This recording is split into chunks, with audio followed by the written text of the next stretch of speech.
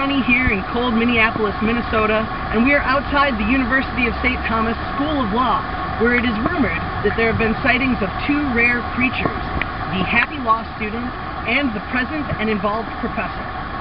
Now, I've never seen either of these creatures myself, so let's go inside and see if we can find them in their natural habitat. One of my most memorable moments was when I was coming to work one early morning in the middle of the winter. It was a sunny day, and I walked by one of our students on the third floor, and he looked at me, and he was looking out at our beautiful atrium and outside to the Minneapolis skyway, and he said, "I just love this building, and I love this law school."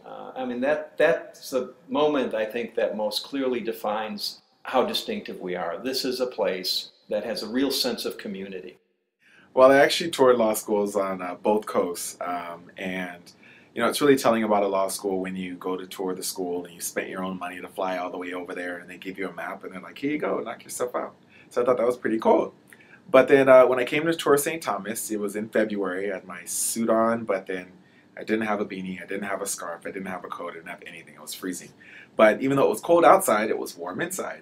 The staff was great. I met faculty members and students who enjoyed being here and enjoyed talking to a prospective student.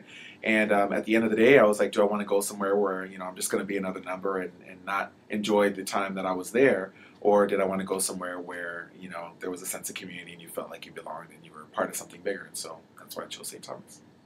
Bryce Young is the current editor-in-chief of the St. Thomas Law Journal. With Jana by his side, he will graduate from St. Thomas this spring. It's a very tight-knit community. Even the faculty is very involved. They're allowed to invite us over for dinners, go on to service day projects. It's just a really tight-knit group, almost a family at St. Thomas. It's a really cool atmosphere. I think the most rewarding aspect of those positions is being able to work closely with the faculty and staff here. I get their opinions and insight on organizing events, current events, all sorts of things, and that has really been an amazing opportunity. I feel closer to the faculty here than I have ever felt to any of my professors previously. Here, I fit in. They embrace me for who I am, and I love that about St. Thomas. And there you have it, folks. The law students at St. Thomas really are happy, and most, if not all, of the faculty have open-door policies and are active in student life.